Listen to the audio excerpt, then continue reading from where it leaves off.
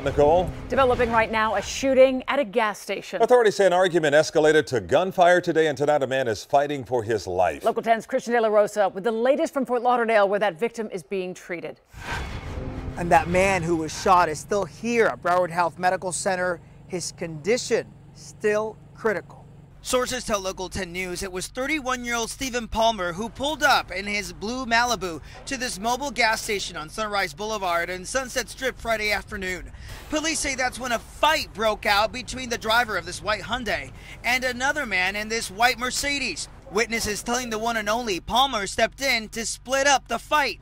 They say that's when the driver of the white Hyundai, an elderly man, pulled out a gun. Palmer was shot in the stomach. The guy who got shot didn't fight. He just got shot. He didn't fight the other guy. It was another guy following. What do you think about all this? It's crazy. The violence erupting in broad daylight, leaving witnesses startled. Officers say the gunfire so close to these gas pumps put many lives at risk. We're very fortunate that this has been contained to a small scene. The two other men who were involved in this, the two who were fighting, stayed on scene, and detectives tell us they're cooperating with the investigation. No one has been charged, but police are reviewing surveillance video that recorded the whole thing.